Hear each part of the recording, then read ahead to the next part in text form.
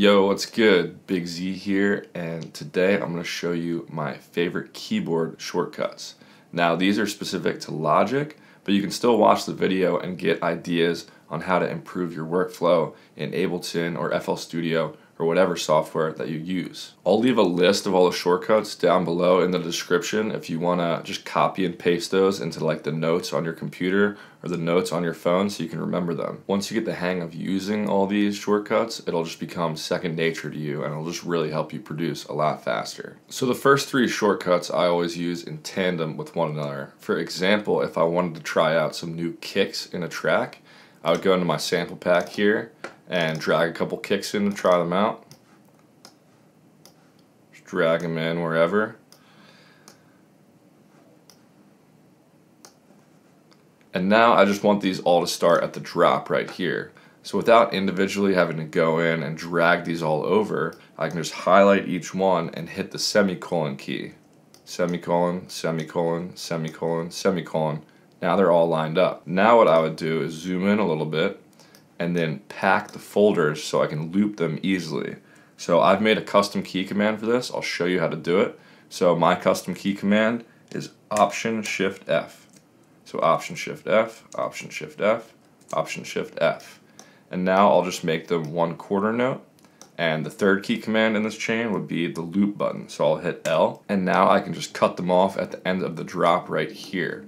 So that's just the easiest way, in my opinion, to get samples in and loop them really quickly. Now the next two I'm going to show you have more to do with organizing your project.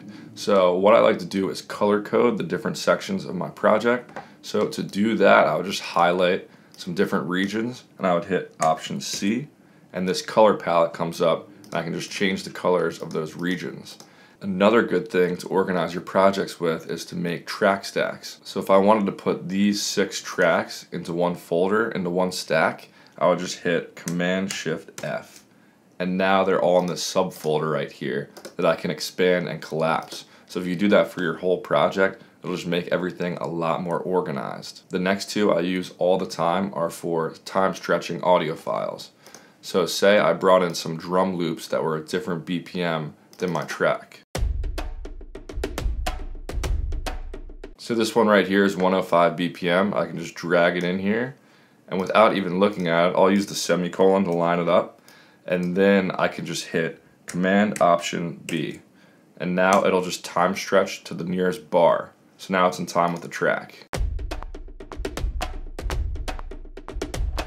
Another thing you can do is time stretch regions to locators. So say I wanted to be more exact with it and time stretch it to where this locator is set.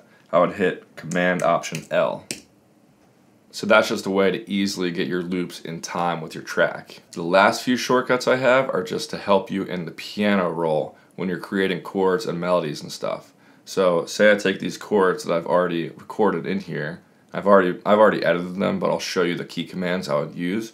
So I'll hit P to bring up the piano roll. Say these chords were all like 16th notes or something. Let me just change them real quick. So if I wanted them to run into each other and be like a pad sound, all I would need to do is hit Shift \, and it recognized their chords, so I'm going to hit Keep, and now they all run into each other, but they don't overlap. So you did record chords and there were a bunch of overlapping notes.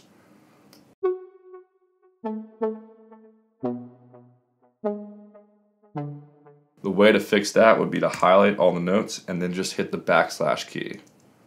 And then it recognizes their chords again, so I'll hit Keep. And now all those overlapping notes are fixed. There are some helpful key commands to move around these MIDI notes as well. So if I select everything, I can hold down Option and hit the up or down arrow to move everything by one semitone, or I can hold Option+shift up and down to move everything by an octave. I can also hold down Option and move things left or right with the left and right arrow keys. And I can also change the length that I move them by. If I want to move them by a whole bar, I can hit Option+Control+M. Now they're moving by a whole bar. If I want to move them by a quarter note, I can hit Option+Control+B.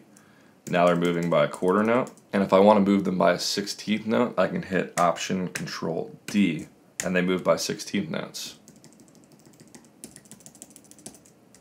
So it's a lot to remember, all of them at first, but just write them down on a sheet of paper and keep them under your computer, your monitor, and just remember to use them, and soon enough it'll become second nature and it'll help you produce a lot faster. So hopefully you guys found this one helpful. Other than that, I'll catch you next time. Peace.